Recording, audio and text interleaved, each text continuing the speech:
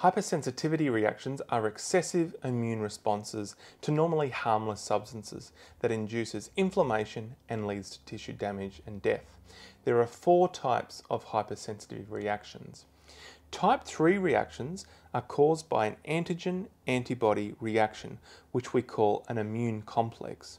This is different to type 1 reactions where we saw fixed antibodies on mast cells and freely floating antigens, where in type 2 reactions we saw a fixed antigen on the cell and freely floating antibodies. So in type 3 reactions, because the immune complex forms within the circulation, the harmful effects is not where they form, rather it's where they deposit.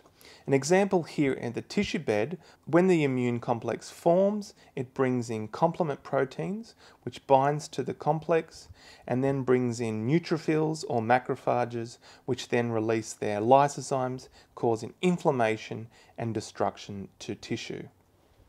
So, once the immune complex has formed in the circulation, the common locations at tissues where they will deposit are at blood vessels, which will lead to vasculitis, in kidneys, which leads to nephritis, at joints, which causes arthritis, or in skin, causing dermatitis, or in the lungs, where we call pneumonitis.